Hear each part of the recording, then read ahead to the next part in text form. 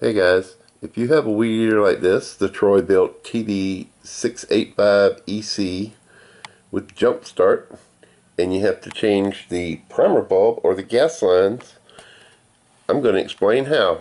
Stick around. We'll be right back.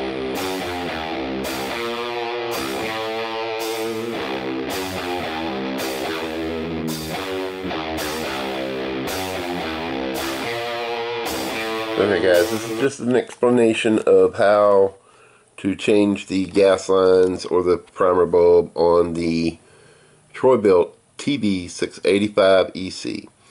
I have this particular model and I paid $179 for it, and it only lasted one season because something was wrong with it and I had to change the gas lines. It doesn't have a choke, so it's a real pain in the butt. So let me show you what I mean.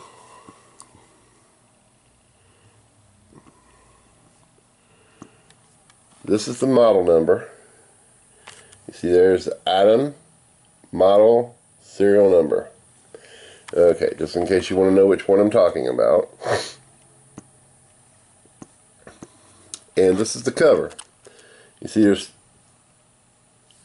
two gas lines on this particular cover. The TB685 has three going to an external primer bulb. If you look at the primer bulb, it has three posts, three tubes sticking out of the back of it. One is actually marked in. Now, I'll let you get a good look at that. I can't really see that picture. I think it has two gas lines. It might have three. This is the gas tank. You see it has two gas lines coming out. This is the suction side. This is the return side.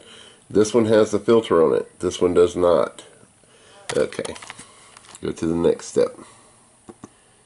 Here's the diagram.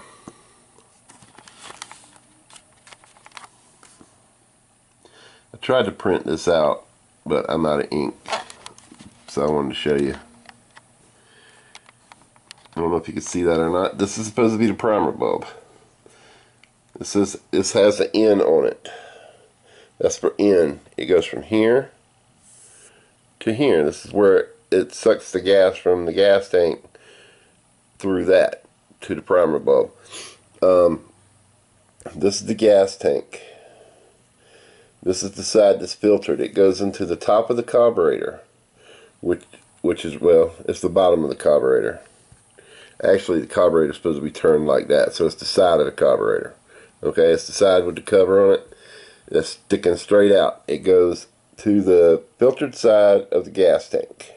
The return side goes to the primer bulb, and it hooks up on the back side of the primer bulb. You have these two next to each other, and this one's all separate. That's the return. Okay, and this is the end. The end is the curved part next to the filtered part, as you can see right there. And then it leaves there and it goes to the primer bulb, and it hooks up, like I said, on N. It'll say N right there on that little flat piece. It'll say N right there, and I mean IN, not just N. Anyway, this is the return. It goes to that one. This, I have no damn idea what it does. It seems to be blocked off, but I don't think it is. It goes to that one, and I'm just going to call it pump, so it's P. And you see right there, it's beside the throttle on the carburetor. It sticks out. Like I said, this is supposed to be turned like that, and that's sticking out the top. So that goes there. Now this is the diagram. I'm going to zoom out so you can pause it, you can print screen it, and you can print it out for yourself. I added the color to it because I got this from Bilt. Nobody, even the service centers for Bilt, could tell me where the gas lines went. And I searched all over the web and couldn't find it. So I finally went online, did a chat with Bilt, and they said, we'll send you an email with the diagram, and this is what they sent me, and I added in the color. But that's the primer bulb, and you can see it has 3 lines. Service Center had no clue what I was talking about. They didn't know they had a 3-line one. But there you see it. Anyway, return goes into the primer bulb there. Filter comes out, goes into the bottom of the carburetor. The side, actually, this would be like that. You know, I can rotate it. There you go.